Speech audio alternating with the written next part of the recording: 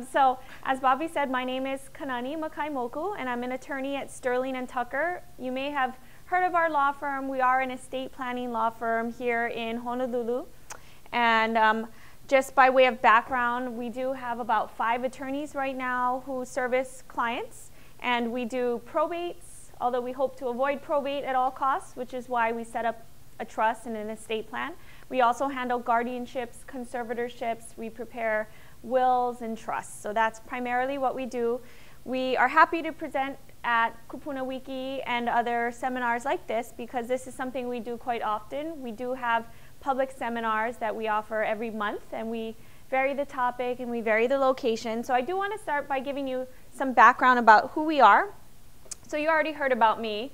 I'm an attorney and I practice here in Honolulu. I also service clients in Hilo. We do have a neighbor island reach, so usually on a weekly basis I fly to Hilo and meet with our clients there, conduct seminars, and we want to be sure we're covering all bases. We do have another attorney who flies to Maui and services clients there as well, and we do have clients on other islands who tend to prefer to just fly over to Oahu to deal with us. So that's who we are. Now I want to give you some background about the law firm itself. So Sterling & Tucker, most people who have heard of the firm don't realize that it is woman founded. So both Judy Sterling and Michelle Tucker, our 2 founders, are women. Judy, as we call her, she's now retired.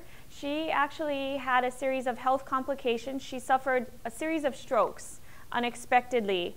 And she realized that was a wake-up call, and it was time for her to perhaps slow down and enjoy life and enjoy retirement. So that's what she's doing. Of course, this is her baby, this law firm, and so we see her a lot. She still comes into the office, checks in on us, checks in with the clients, because it makes her happy to continue to be in contact with the people who we work with. Now, Judy and Michelle, and this is Michelle, they met as classmates at the University of Hawaii Law School. Both of them, prior to going to law school, were already CPAs. So that's their background. They had a lot of tax knowledge.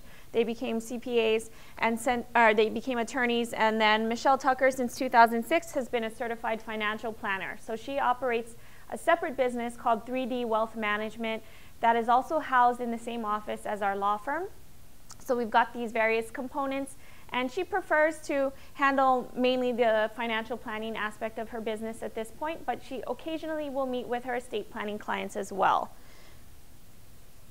Now our law firm, just to give you a snapshot, you can find us in a lot of different places, but I would direct your attention primarily to our main website, which is sterlingandtucker.com.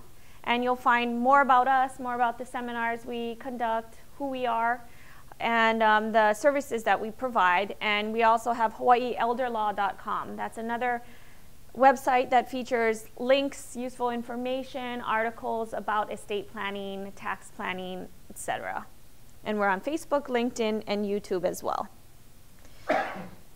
Now, hopefully I can get through this smoothly because this is a somewhat condensed version of the seminar that I would usually conduct, so I hope not to trip over things. But what I want to start by saying is most people who do not have an estate plan, the main reason they cite as to why they don't have one is procrastination. We understand that. Most people feel it's important, they're going to get around to setting up their trust, but they feel they have a little more time, and sometimes they don't. But at least you folks are here, you're getting information, and most likely because you're here, you probably already have an estate plan. You probably have that, those documents in place for yourself. Now the other issue that we hear, or hurdle, is a lack of knowledge. And it may be that you actually know a lot about estate planning. Maybe you read a lot, you talk to your friends and neighbors, you have attended various seminars, so you feel like you know a lot of things, but you realize there's a lot of conflicting information out there, so hopefully I'll clear some of that up for you today. Now this is our agenda. Although this trust seminar today is geared towards people who have a trust and is geared towards explaining maybe the defects in trust if you haven't looked at your documents in a while, I will start with an overview of what a trust is, basic living trust issues, and then we'll talk about the reasons why living trusts may fail and the importance of a trust review. So estate planning is our overall topic, and we need to understand what is an estate. So your estate is everything you own. It's your house, it's your cars, it's your cash in the bank. It's also your retirement plans. You may have IRAs, 401ks, pensions, annuities, stock savings, life insurance. Maybe these are policies you've purchased, policies that have been purchased for you. they are also a part of your estate. And then those other things that you own, your tangible personal property, your electronics, your jewelry, your family heirlooms, whether or not they have any monetary value, they may have a lot of sentimental value, so they are also a part of your estate.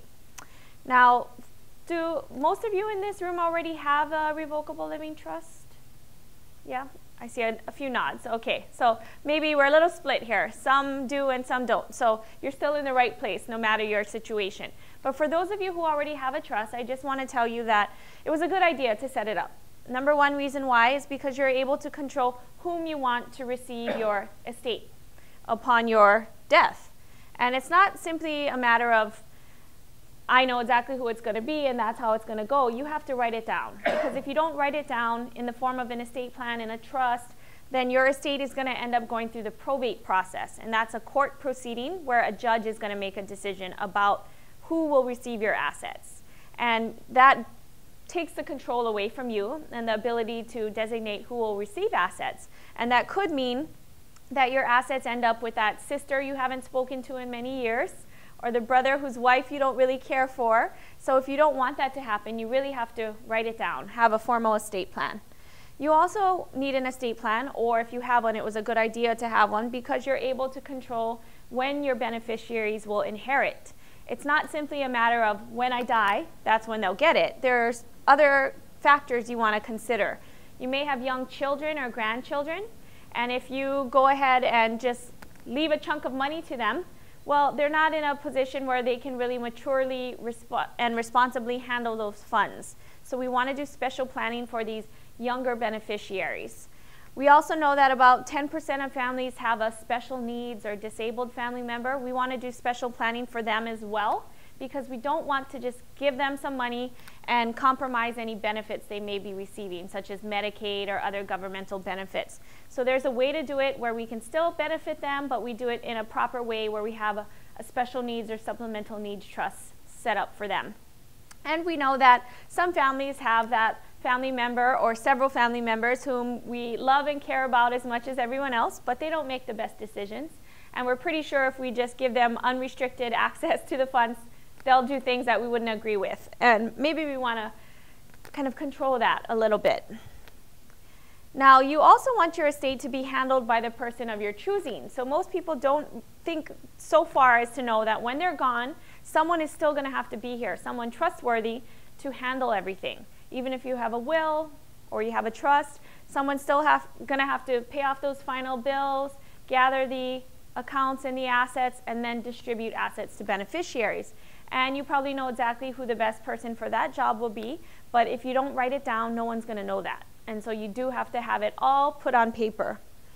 And at the end, you want to avoid costs. Nobody wants to pay more than they absolutely have to. And if you do not have a proper estate plan, you'll see that you end up paying a lot in attorney's fees, court fees, going in taxes. And had you set up a proper estate plan, much of this pie chart here would be green, and you'd be giving assets to your family members.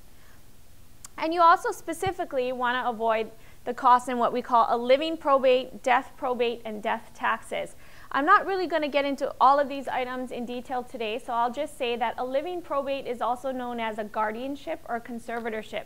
That's something that's done when an individual is alive but incapacitated, deemed by a doctor to no longer be competent to handle their own affairs.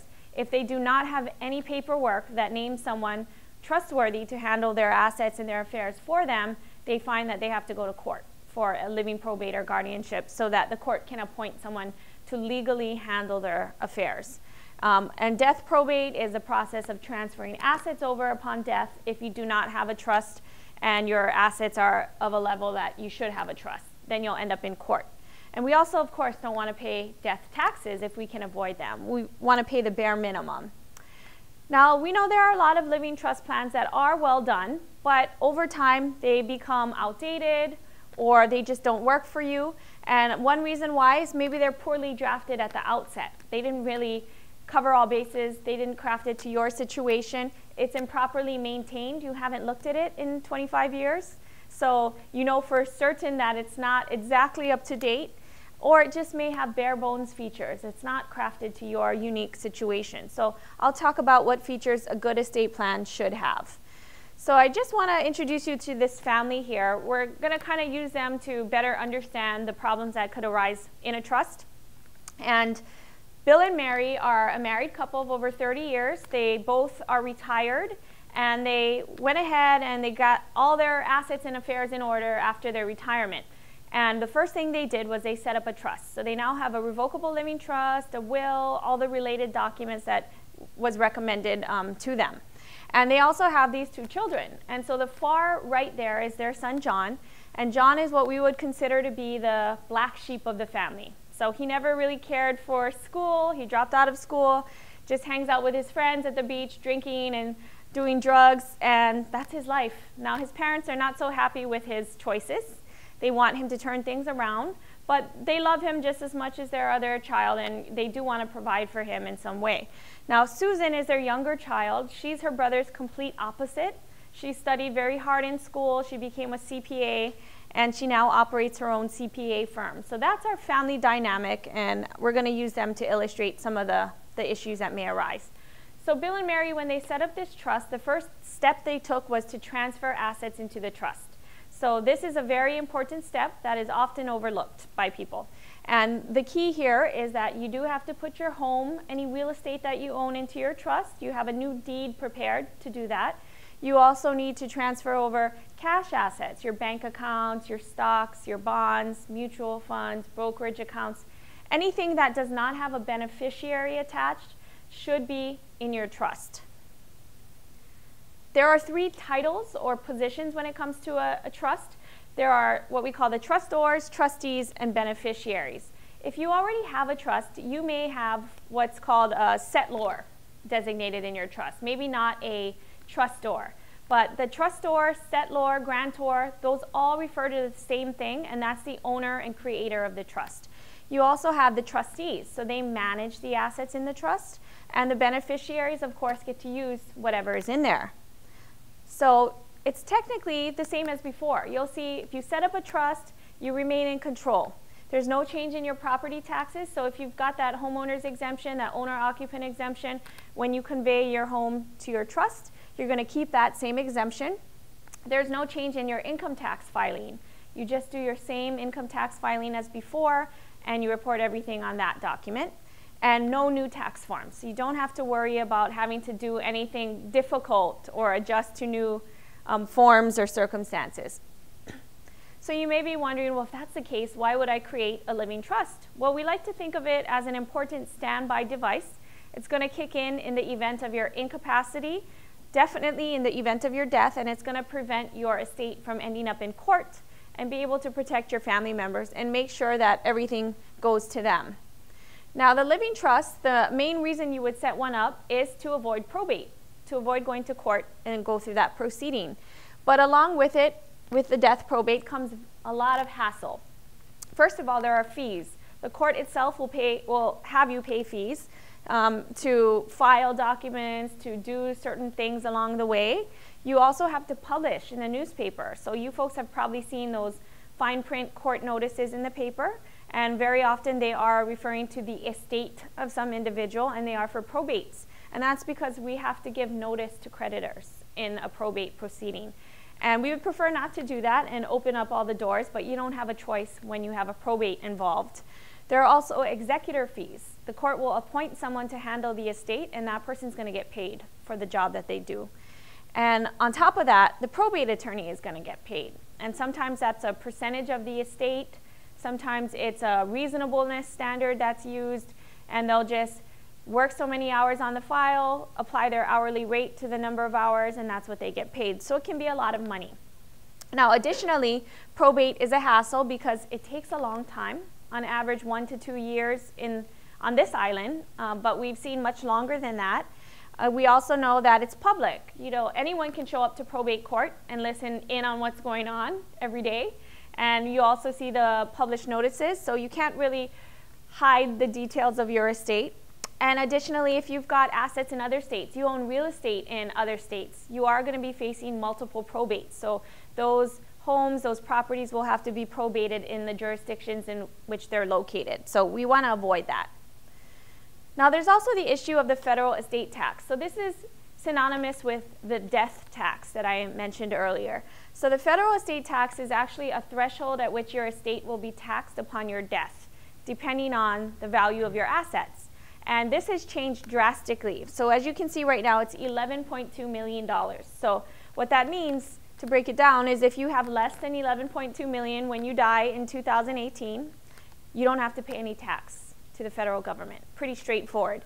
But in the mid-90s to early 2000s, this number was actually 600,000 to 650,000.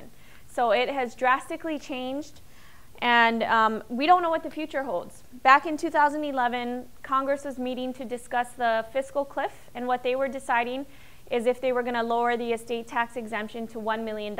And they got very close to doing so, but instead they set it at $5 million, and they adjusted it annually at the rate of inflation. And they also said at that time that it was a permanent change.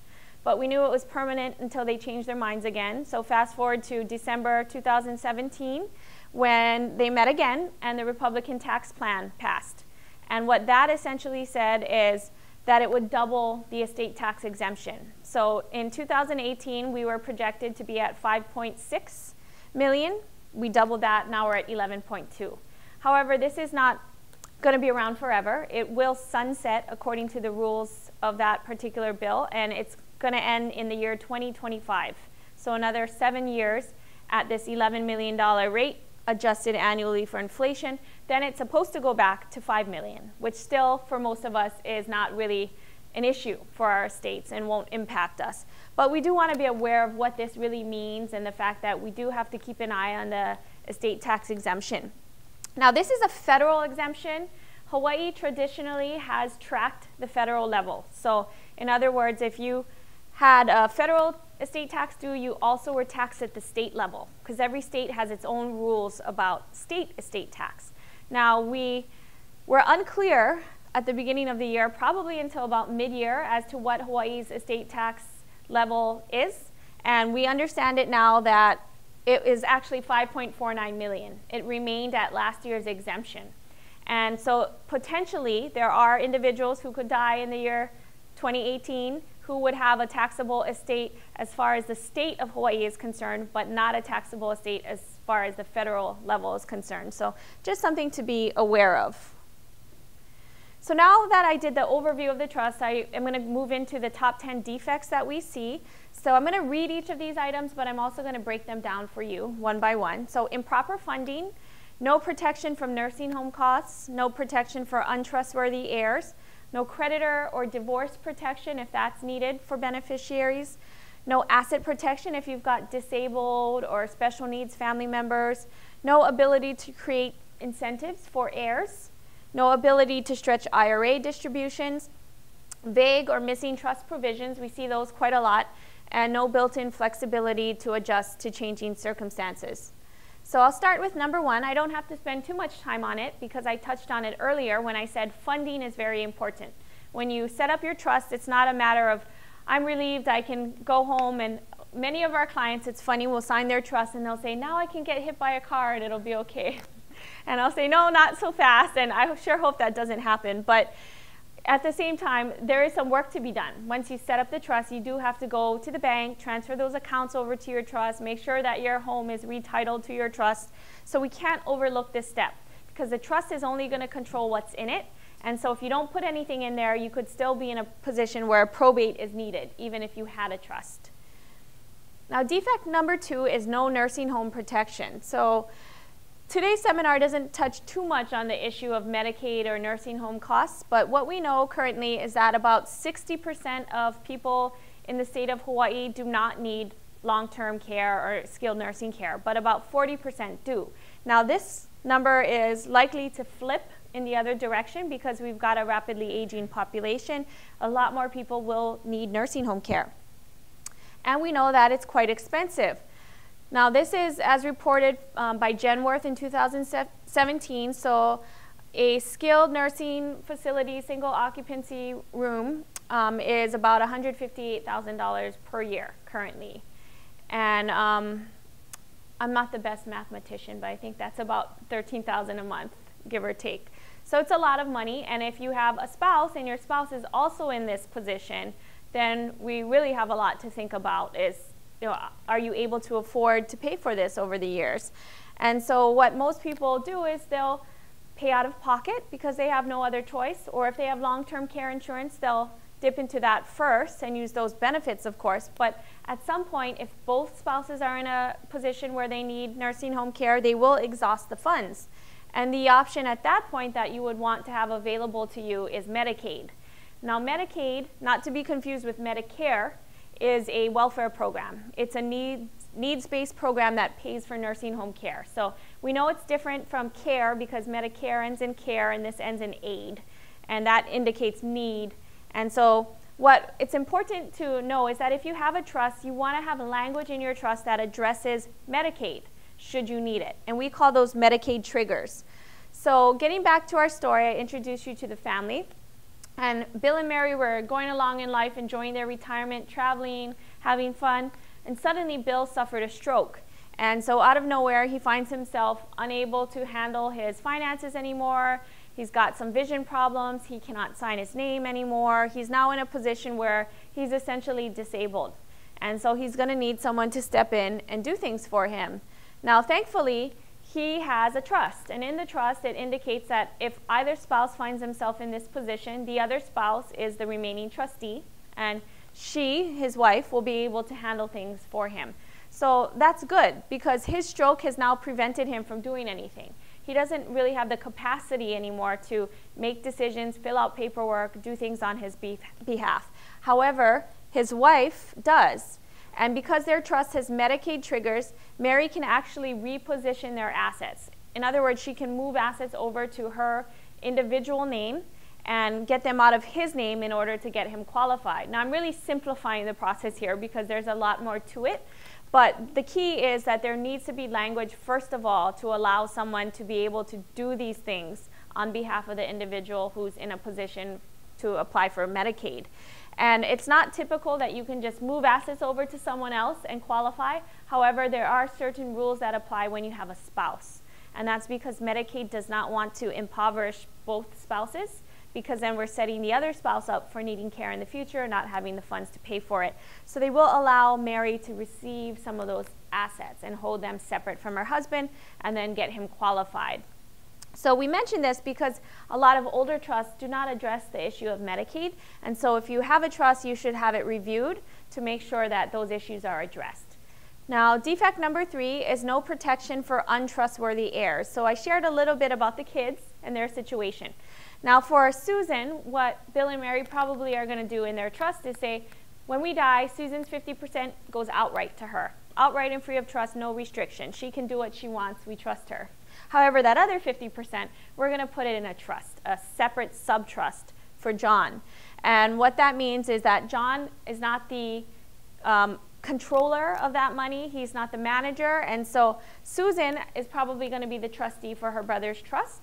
She's going to be the gatekeeper. So she'll give him the income that's earned off the assets in his trust, but he'll have to go through her to ask for access to the principal, the rest of the funds. And he would have to demonstrate that those requests are reasonable, not take a bunch of money out to go buy a Lamborghini or something like that. The money would be used for his needs or for other reasonable requests. So this is a way of protecting the money and controlling it so that this individual who is not so trustworthy cannot burn through those funds right away. Now, alternatively, it could be that John's got creditor issues. And maybe he's got a lot of debt, he's been involved in lawsuits, there are judgments that exist against him, but he has no assets on paper. And so nothing can be collected. Well, Bill and Mary, if they're aware of that, they don't want to foot the bill either. They worked hard for all the money that they earned, and they want to leave him 50%, but they don't want it to be subject to these claims. They can create a separate creditor protection subtrust for John, and the funds would be managed by a third party. Now, the key here is John is not the owner of these funds. He's the beneficiary, but he's not the owner and he's not the manager. So third parties cannot reach in and attach a lien to this trust. They also cannot compel the trustee to make a distribution. It's up to her. She has full discretion, his sister, to be able to release those funds. And in the end, all of this money is protected, and if he's never safe to transfer money to, then the funds are going to go to someone else in the end. There'll be a backup beneficiary named by his parents. There also could be an issue of divorce protection. So maybe John's issue is not that he's got creditors, but he doesn't pick the best partners in life, and he's been through multiple divorces. Now, if he receives those funds that he inherited from his parents, and let's say it's something like $700,000, and he goes ahead and puts that money into a joint bank account, he's now commingled that money from a legal standpoint. And in the event of a divorce, his spouse is going to claim half of that money. And of course, that's not what Bill and Mary would have wanted. They do not want to pay for any of that, and they want that to stay within their family line. And so what could have been done instead, and this is something many of our clients favor, is they could have created a divorce protection trust. And so this is a sub-trust that will hold money, John's share, and he is the trustee of his own trust. So this is different from the other trusts I showed you, because with a divorce protection trust, the beneficiary is also the trustee. And so they will keep the money separate. They can open a bank account under this sub-trust, put those funds in there. But in the event of a divorce, they'll show that they inherited the money, it went to this separate pot, they are the only ones with access, the only ones spending the money with control, and therefore it should not be split in the event of a divorce. So it's a nice feature to have just in case, even if the marriage is just fine. Now, defect number 6 is no protection for disabled heirs. So Bill and Mary, they don't have any disabled heirs from a technical perspective as far as them being on government benefits or having any disabilities. However, if they did, they could have set up a special needs trust. This is also known as a supplemental needs trust. And the idea of this is that the funds that are inherited would go into this special pot, and a third-party trustee would manage the funds for this beneficiary. Individual is already on Medicaid or other government benefits, they're not going to be disqualified from those benefits because this money will not show up as an asset of theirs. They are a beneficiary of the money, they can get some distributions as needed, and the money's there to enhance their lives, to pay for their enjoyment, their clothing, their other things that they may need in life, but it's not going to be showing up as an asset when they reapply for benefits, and therefore it will not compromise their benefits. Now, traditionally, if you were to just leave money to an individual in this position, they will get disqualified from Medicaid. They will have to spend down all that money quickly, and they will have to reapply. And in the meantime, there's going to be a waiting period. They're not going to have medical coverage. It's going to be a big problem. So if we know of someone who already has this situation, we want to set it up properly for them at the outset. Now, defect number 7 is no incentives for heirs. So perhaps John was starting to turn his life around, and Bill and Mary saw that he was really trying, and therefore they wanted to encourage that behavior.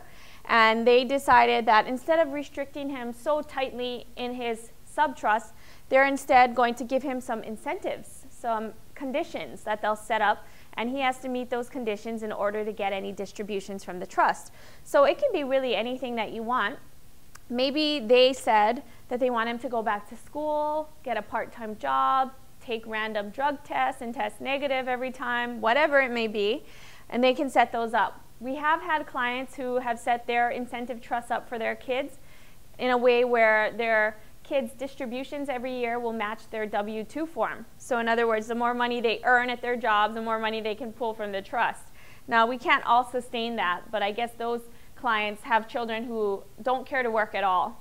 And so they feel like they're not going to foot the bill. If their kids will work, then the kids can get some money. If they don't work, they don't get any money. But you can set it up however you see fit. So now I'm going to talk about IRA stretch provisions. And I'm not a CPA, so I try my best to explain this structure in this situation I'm talking about. So what we're talking about is a tax-deferred account, maybe a traditional IRA, a 401k, an annuity, if you have something like that. And for most people who have a retirement account, what you do when you open that account is you name beneficiaries. So you fill out the beneficiary designation form, usually name your spouse first and your kids, etc. But for some people, what they decide to do when they have a trust is they name their trust as the beneficiary. They're not able to change the ownership of these accounts because they're individual retirement accounts. They need to be owned by an individual. But for whatever reason, they fill out the form, and they change the beneficiary to the trust. Now, what we want you to be aware of if you've done that is you probably should change that back to a human beneficiary. But if you want to leave it in that designation for a particular reason, you do have to make sure that your trust accounts for that situation. And what I'm talking about is that the trust has what we call special look-through provisions, and that will allow the named beneficiaries of your trust to be deemed the beneficiaries of your retirement. The reason that's important is because people have life expectancies. Trusts do not. And when the IRA, or the IRS, excuse me, is looking at the measurable life in making distributions from an IRA account, they're going to need a person's lifespan to look at. And so if you do not have these kinds of provisions in your trust and you've named your trust as the beneficiary of an IRA, it is going to be a big burden, a big hassle, and a complicated situation to resolve upon your death. So this is an example of what I'm talking about. If Mary had a $100,000 IRA and she named her 2 kids as beneficiaries, and she did not have she named her trust as beneficiary, and the 2 kids being the beneficiaries of the trust, and she did not have those special look-through provisions in her trust, what the IRS is going to require is that all of those funds be distributed from her IRA within 5 years of her death. What that does is it accelerates the payment of taxes, and so they're taking out a larger amount every year, and in the end, the kids get about $82,000. So not terrible, but not great either. Now, what she could have done is if she had it named as the trust as beneficiary, make sure that her trust had those triggers and that language to go ahead and deem her children as the beneficiaries of that IRA. And she would then be able to, or they would be able to stretch out those distributions from the $100,000 IRA over their own life expectancies. So when we have multiple beneficiaries of an IRA, we're going to look at the life expectancy of the oldest of the members of that group. So that's going to be John. And he's not that much older than his sister. And so he's likely to live a long time more. And so we look at those tables, we know in the end they can get about 1.1 million out of this same IRA if they just had the right language in there. Now, I'm just explaining all of this because it's possible that you may have your trust named as the beneficiary of the IRA. But if you do, we don't even recommend doing that. We recommend that you just change it over and have your human beneficiaries named, because it's much simpler in the end. You don't have to deal with sending trust paperwork to the IRA company and have the plan administrator approve it. It is going to be a lot more complicated. Can you do that with the minimum required distribution of an IRA? What do you mean by that? Well, they tell you have to give so much each year. Yes. You have no say in it. Yes. They're telling you. Yes. But if I made an individual person named in there together. Oh, you're saying can you distribute it to some other individual? I mean, you still just have to take it out while you're alive as required and pay the taxes on it. But the only way really to sort of avoid the tax implication there is to direct it to a charity or some other avenue that will save you on taxes. Because they hammer me with the taxes. I know. It can be a lot. And most people, it's funny, you would think you need the money, but for most people over 70 and a half, they really don't want to take the money out. They prefer to just leave it and keep it for their beneficiaries. But yeah, it's one of those things you'd want to talk to your CPA about to see if there's any way to minimize the tax there, because it is a lot. Defect number 9 is vague or missing language. And so the first place that we often see this is when it comes to the issue of estate taxes.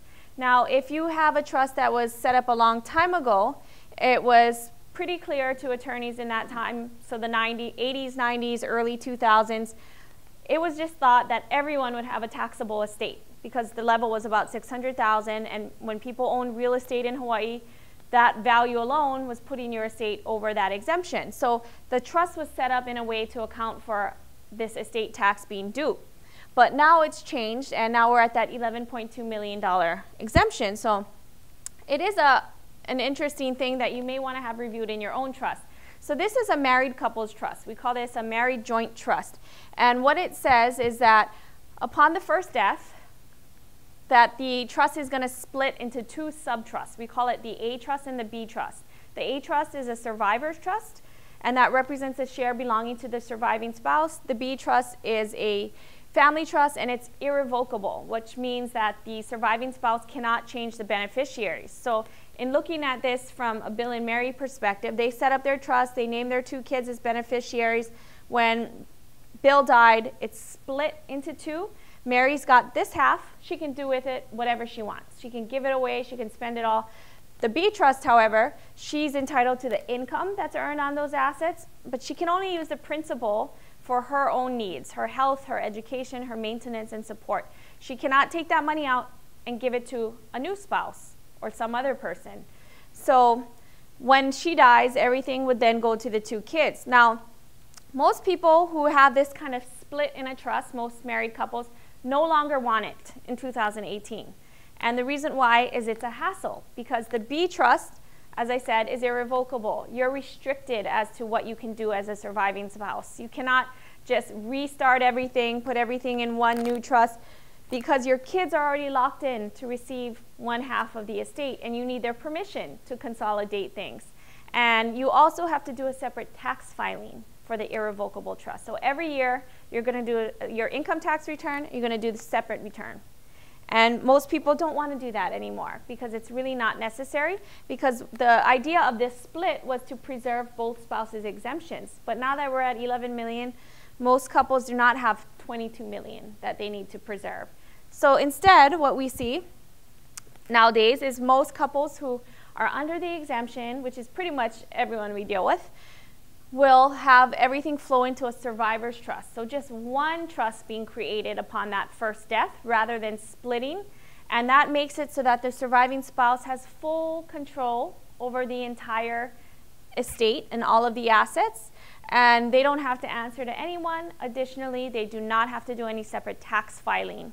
And then upon the death of that surviving spouse, everything would go down to the kids. So kind of technical, and I'm skipping over some of the background we would typically explain here, so I understand if it's a little bit of a head scratcher, but main point is you do want to make sure that if you've got an outdated trust or it's done really a long time ago, you want to look at this section again or sit down with your attorney and go through it and make sure it's updated. Another place we see vague or missing language is when it comes to the issue of disability and whose funds are to be used to support a disabled spouse. And this isn't really right or wrong. You know, you can use both spouses' monies to pay for a disabled spouse, but in a second marriage situation, we are concerned about that. We are concerned about, are you using, mom, are you using your money to pay for your husband when he's got his own kids who should be stepping in and helping or trying to sort things out? So we do want to make sure that's clear. I also want to make sure that the definition of heirs is clear. So most of the time in a trust, your heirs are your blood descendants as well as any legally adopted descendants. So your children, your grandchildren who may have been adopted, etc. If you do not want to include legally adopted beneficiaries, then we have to tweak that definition a bit and make sure it matches up with your wishes.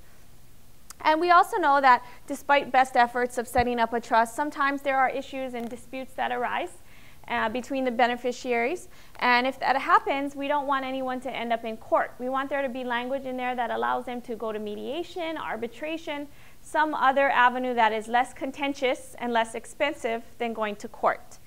And we also include a no contest clause. So we put those in our wills and our trusts that we prepare. What it says is if you're named as a beneficiary of a trust or will and you decide to contest your share, you feel you're owed more than 50% of the estate or whatever it may be, then we're going to treat you as if you predeceased us. So we're going to disinherit you, we're going to skip over you. So this is meant there as a deterrent to discourage people from challenging trusts and just stick with what it is that you're supposed to receive, because you do run that risk. And most people who want to challenge a trust are going to go see an attorney to get an opinion, and the attorney is going to see that provision and go ahead and want to discourage that. Now the last defect here is no built-in flexibility. So we think that it's important that your trust will be able to adjust to changing circumstances over the years, and you never know what those situations will be. So your language does have to be able to adapt. Now we use special co-trustees in our trust. This is known as a trust protector. This is an individual who can be brought in to help in the event that there is a dispute among the beneficiaries. There could also be a conflict where a trustee cannot serve and they want this third party to come in to help. Or it could be an issue like a tax lien on a property and we're unsure how to resolve it and we want to hire a tax attorney or a real estate attorney to look at that situation. That person would come in as a special co-trustee for that specific purpose. When they're done, they step back out of the trust. So we want this person to be noted in the trust as far as the authority of a special co-trustee so that we don't end up in court fighting and have a judge make a decision. So those are our top 10 defects. So, you know, I went through all of them with you folks. I can always go back and show these to you again if you need to. I just want to end with explaining that although I've focused primarily on the trust, you should have various other documents as a part of a comprehensive estate plan. So when we prepare a living trust, we're also preparing a pour-over will, which is connected to your trust. It is a last will and testament, and it references your trust. It's a safety net. It can scoop up assets that are outside of your trust. If you've got a couple bank accounts just in your name and they total less than $100,000, the pour-over will says, pour those into my trust. Avoid probate. You also want a power of attorney so that someone can make legal decisions and financial decisions for you if you're disabled. Property agreement if you've got assets in community property states like California, Nevada, Texas, Washington, and your healthcare documents and financial planning should be in order. Power of attorney is the one where you name trustworthy agents to make those or to handle your legal and financial matters if you are unable to do so yourself. So you're alive. That's the number one key with this document. You have to be alive, but maybe you're in the hospital. Your bills need to be paid. Your taxes need to be filed, and you've got your daughter named to handle those things. She can take this document and go ahead and do all those things on your behalf. If you have this, you will not end up going through a guardianship or conservatorship if you find yourself in that condition. And I also just want to point out that the Advanced Healthcare Directive is very important. Now, in the past, we used to have two documents called a living will and a healthcare power of attorney. So this is a situation that was featured in the newspaper locally a few years ago about a woman named Karen Okada. So Mrs. Okada in 1998 signed both of those two documents I just mentioned, the living will, the healthcare power of attorney. Now, 1 year later, Hawaii updated the document and created the Advanced Healthcare Directive, so one unified document. She did not update her documents. In 2012, she was then 95 years old and she was admitted to Queens. And she was on life support and feeding tubes and all of those, you know, measures. And her nephew was named as her agent on her power of attorney. But in her living will, she said, don't give me those machines. Take me off of all of those supports. But her nephew said, wait a minute, I'm her agent. I don't agree. Leave them in. So they were in a battle. They ended up in court. And the court eventually sided with her nephew. And they said, you know, he's our agent. He can trump what it says there. Now, that doesn't sit well with a lot of people. So we just want you to know that that's a possibility if you've got those two older documents, that your agent will be able to change those wishes that you've indicated. And so the key is to update. Make sure you have an Advanced Healthcare Directive, that one document, because in that document, you're naming your agents to make those decisions for you, but you're also saying what those decisions are. So they do have to follow those decisions unless you indicate that they can make those decisions. So there's a box you'd be checking off saying either this is what I want or my agent can decide for me. So it's much more clear as to that issue. And it avoids your unwanted medical interventions, help your family to know what your wishes are. And then the HIPAA medical privacy form is also very important. This is a privacy law. And it says doctors cannot release your confidential medical information without your permission. So you do want to make sure you have this document and you list the loved ones that you want to include in the circle of information so that if they go to the hospital, the doctors will speak to them. So your complete estate plan should have all of these documents as I mentioned. So, you know, we like to ask that if you don't have one, you take a look at getting your situation together, get all those affairs in order and, you know, do it now. But that does conclude the presentation. So I'm going to stick around here, I think, for the Q&A session. But thank you, everyone. I know, I bet. If you don't mind, maybe you can field a couple now. Yeah. And if anybody has questions. Yeah. He has a ton. Yes. Well, I thought if they gave me the green form at the hospital Okay. to fill out, Mm-hmm. because I don't want to go on life support. Okay. I don't want you to bring me back to like If I die once, that's enough for Yeah. me. So that doesn't count? When you say the green form, do you know if it's a POLST? The P-O-L-S-T? Yes. Okay, so that's different from this document that I was talking about. They're companion documents, but they address different issues. So this one is, I'm on life support, you know, I'm being kept alive by machines. The one you are referring to says, my heart has stopped. Do I want to be resuscitated or do I want to be brought back? So that one should come from the doctor, which it sounds like it did. And the doctor would have reviewed it, signed off on it, and goes on your refrigerator. On my refrigerator. Okay. And it should be in the hospital record. Yes. So that should be followed. So if the paramedics respond to your home, you've got that there, and that's the situation, they'll follow that. So you can rest assured of that. Oh, 'cause I don't want to be hooked up. Yeah. Once is enough. Yeah. But this is more like they weren't aware of it, they resuscitated you, you ended up in the hospital, you're on life support, then we're looking at this healthcare directive. Okay, there's another one. I was told that people can go onto the internet, and if they find out they're related to me somehow, somewhere, that they can protest my will and my trust and put me in probate.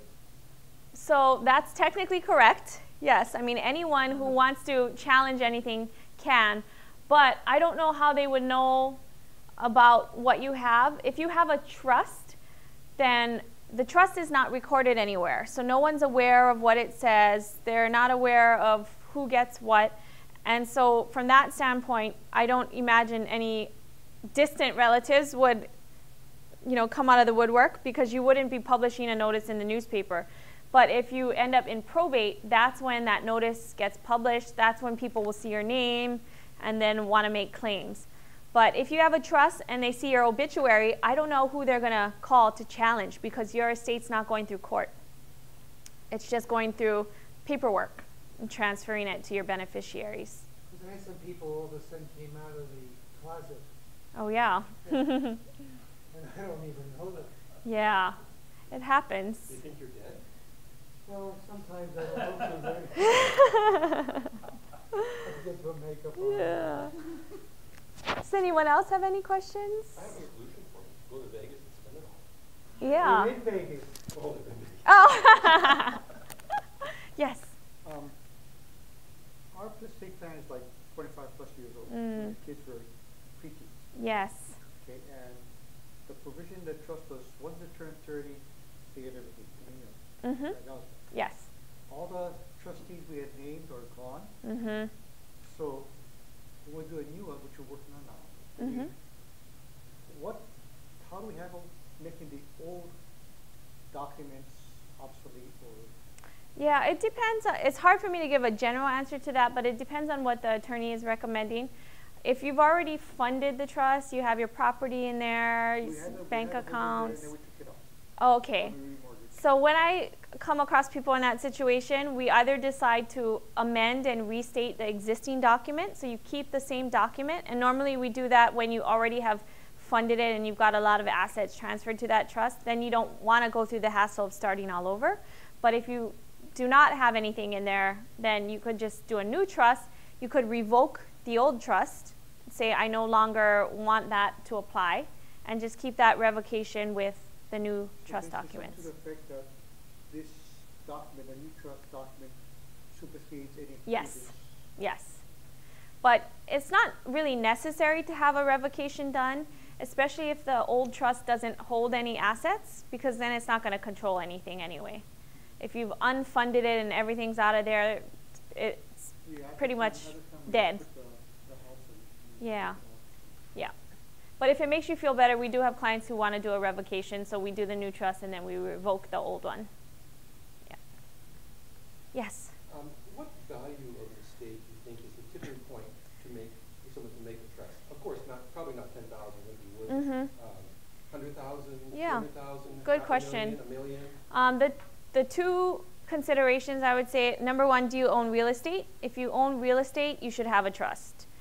And that even applies to people on the Big Island who have properties that are not so valuable, but it's still going to require probate upon their death. So real estate ownership, The other consideration would be if you have more than $100,000 in assets that do not have a beneficiary or co-owner on them. A bank account or stocks, bonds, mutual funds, all those sorts of things, then you could benefit from having a trust and avoiding probate on those assets, because the probate threshold is $100,000 in this state. So if you've got more than $100,000 in your individual name and you die, you have to go through probate. Yeah. Life insurance policies that name the trust as beneficiary, Mhm. you just change the beneficiary. To Yes. So you just want to make sure you update that to the new trust. I got to do that already. Yeah. Once you sign the new trust, then you contact them. No, what I mean is, at the present time, it's still, like, if I remember correctly, the trustee, the trust is the beneficiary Mhm. for the life insurance Mhm. policy. That's So okay. it changed, Yeah, but- it's, But the current trust is not funded with anything else, but yeah. right now. But So are you going to put your property in there, in the new trust? in the new trust, Okay. but then I put, in the time, until we get the new trust, Mhm. it's even what it is. Mm-hmm. The concern I had is, right now, I think the insurance policies shows the beneficiary as Mhm. the trustee. I haven't looked at it for so long. So you call it the life insurance trust or something? Mhm. What? Oh, so you have an irrevocable life insurance I trust. don't You have a, think it's irrevocable, oh. I'm not sure. yeah. I think as the policy owner, you can always change the, You can always change the beneficiary. Yeah, we recommend naming the trust as beneficiary. But when you mention a life insurance trust, it may be, there is something called a ILIT, which is a life insurance trust. So, I think it's irrevocable. yeah, you just want to check on that. Yeah. Yes. Say I put a property into a trust, Mhm. and then I decide, next year I want to sell that Mhm. property. Is that hard? No? Oh, well, the realtors can speak to it. Well, I'm what- sure what I- they'd what I- prefer what I for mean it. Can I sell it? You to the can. trust? You can. You're the trustee of the trust. You can sell it. Yeah. I think there's a little more, there's some additional steps maybe where it's easier if it's not in the trust, but people sell directly from a trust all the time. Thank you so much, Yeah. Kanani. Yeah. Thank you, Give her a folks. hand.